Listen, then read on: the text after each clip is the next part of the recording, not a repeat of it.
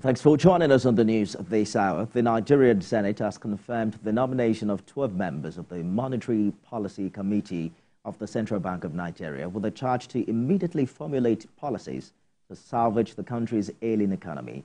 The Monetary Policy Committee is made up of the Governor of the CBN, Olayemi Cardoso, as chairman, and 11 others as members. The confirmation followed the presentation of the report of the Senate Committee on Banking, Insurance, and Other Financial Institutions, presided over by Senator Adetokunbo Abiru. Chairman of the Senate's Committee on Banking, Insurance, and Other Financial Institutions presents as committee's recommendations to constitute a new monetary policy committee for the CBN. The MPC will also have 4 deputy governors of the Apex Bank.